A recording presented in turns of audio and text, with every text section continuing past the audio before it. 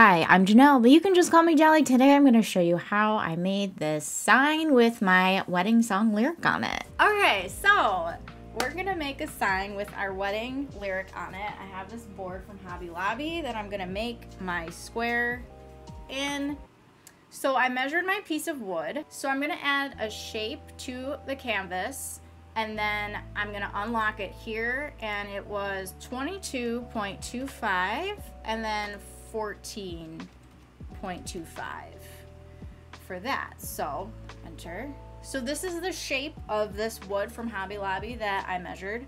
I measured it from without this border part. So then what I'm going to do is lock this so the size doesn't change.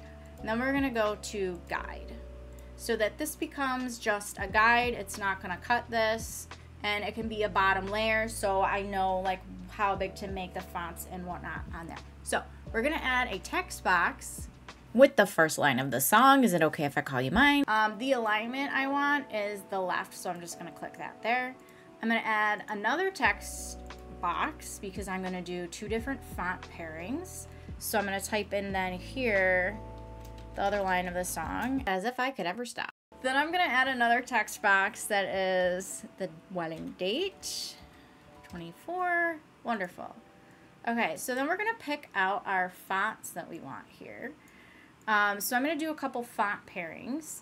So I just downloaded some fonts from defont.com, and we can put previous Jelly insert here of how to do that should I want to. Hi, so we're on defont.com, D-A-F-O-N-T, and I'm going to show you how to download a font. Looking for a font to make a sign. So I'm looking for a font for my sign. I just went under here, script, and typed in calligraphy, and this one I like, Best Moment. So I'm going to go to download. It says it's free for personal use. So if I wanted to make this and sell it to somebody, I shouldn't do that. So I'm going to but if it's for my own thing, that's totally okay. So I like that one, and I kind of like this one as well. Free for personal use. Let's see what else we have here just real quick. I think this will be too thin. This one's kind of nice. I might grab this one too while I'm doing a couple fonts here. And then I'm going to go up to my downloads. This. So right here, open font file and install. And that's about it.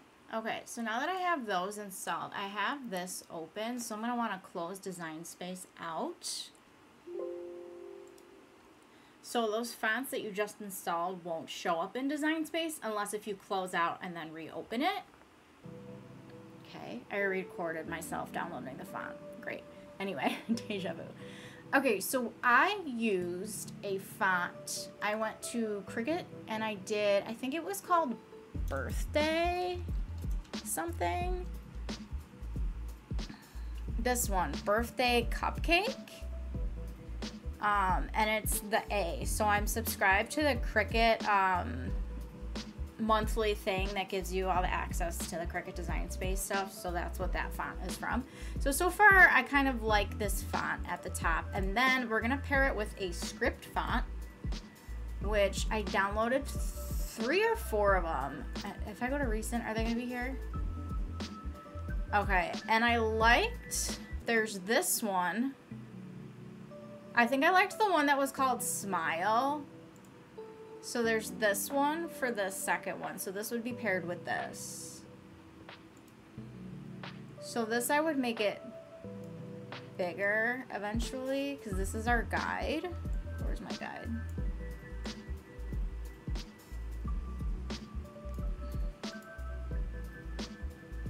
If I could ever stop and go here, the date is gonna go in the corner. So this is gonna kind of go like this, and this is gonna kind of be like bigger. So we'll see what kind of font we compare it with. I don't know if I like that right now. Okay, so now that I played with this font for quite some time, what we ended up doing was we used this Birthday Cupcake font, and I did, is it okay? So since it's quite the skinny kind of looking font, I actually did an offset on it. So I went up here, offset, and I just did a very small one, 0.02, and weld off if we apply it. And then if I hide this one, you see the bolder font. So that's the skinny one, and then that's the bigger one that we got. So that's how I made this a little bit thicker. As far as this one, this is the font, and we played with the warp a little bit. We ended up doing this. So this is the design we made last week, and I tried to go to make it, and I didn't have the long enough mat. So we're leaving it as is. I love this. We're gonna go to make it. And, okay, so we're gonna do premium vinyl. And we're gonna do more pressure, because I always do more pressure. Because as soon as I go to make a project, I realize that I've been wanting to change my blade for about 6 months now, so. All right, so we're gonna do that, and then the button on the machine. Press this, and away it goes.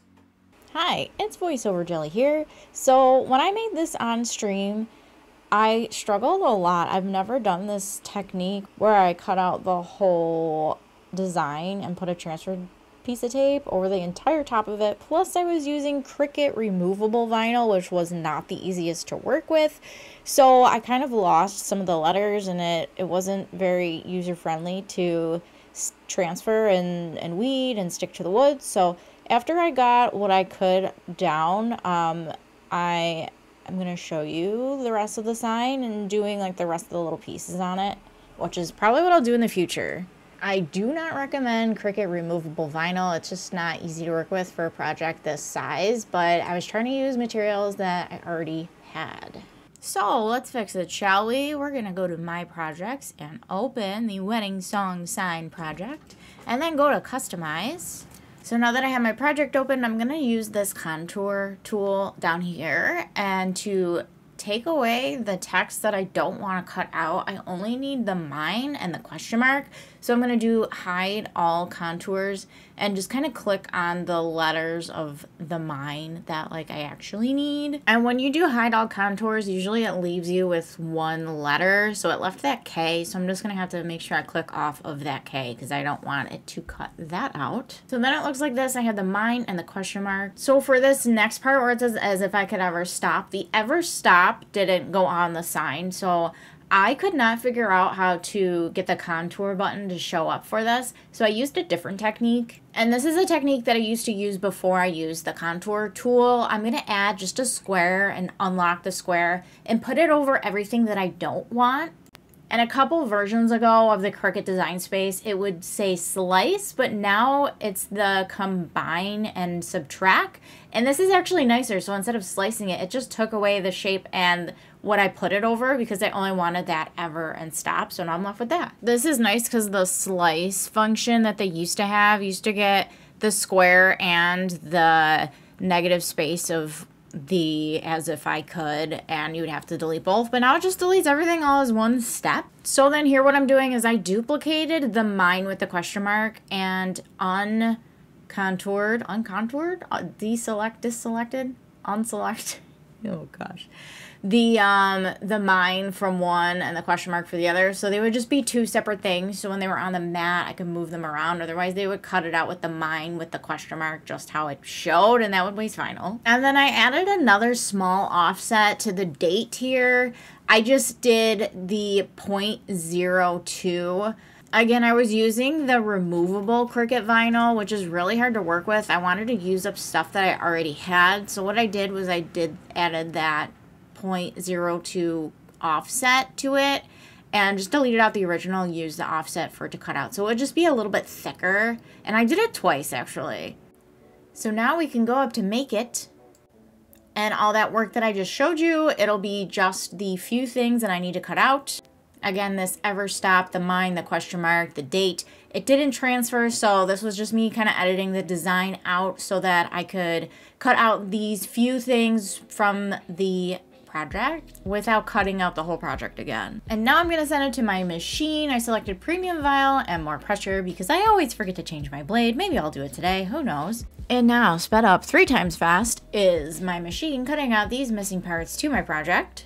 I hope this gave you an idea and explained a few things on how, if you run into this issue, just like the contouring of it and, you know, like the slicing, how to get like certain things of your project if you need to only cut a few of it off. I don't know, I really like to live stream this, and then this is a video later on showing the rest of this process. I like to live stream, you know, just like my Cricut design space process, because I've always found it kind of hard to just find someone editing in design space and kind of just getting a feel of how people use it. So thank you so much for watching another crafting video. Usually I live stream, so actually the beginning of the video was a piece of a live stream, which I do, and I call it Make It Monday. Every Monday at 7 p.m. Eastern Standard Time is what I've been doing. It seems to have been working out very well so far.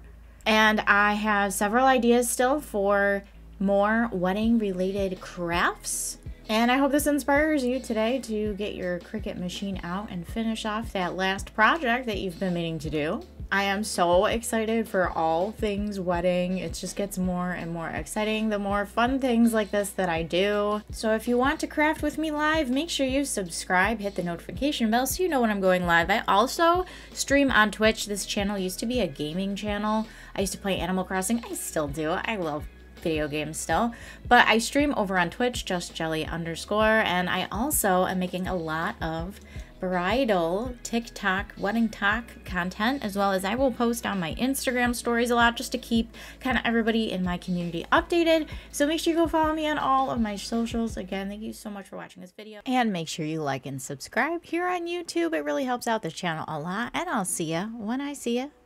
Bye.